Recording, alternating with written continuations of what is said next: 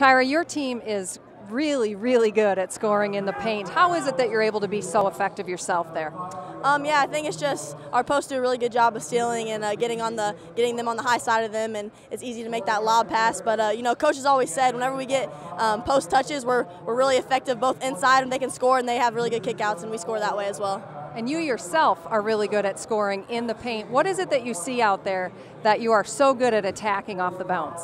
Yeah, I just kind of see if you know, I get past my defender and I see if there's anyone in help side, and if there's not, then I just kind of take it to the basket and I try to go up strong through contact and you know, either get a foul or you know, make it the and one. But and if not, then I have the kickouts too. So it's really effective whenever I get in the paint. Coach always says to make sure I try to get in the paint and I either have a shot or I have kickouts.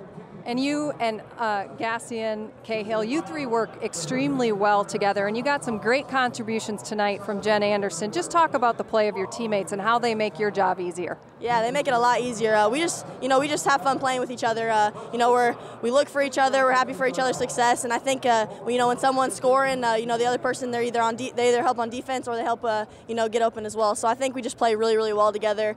We get each other open. We set new screens really well. We have been these past couple of games, so that's really big for us. All right, Tyra, congratulations. Thanks, Shelly.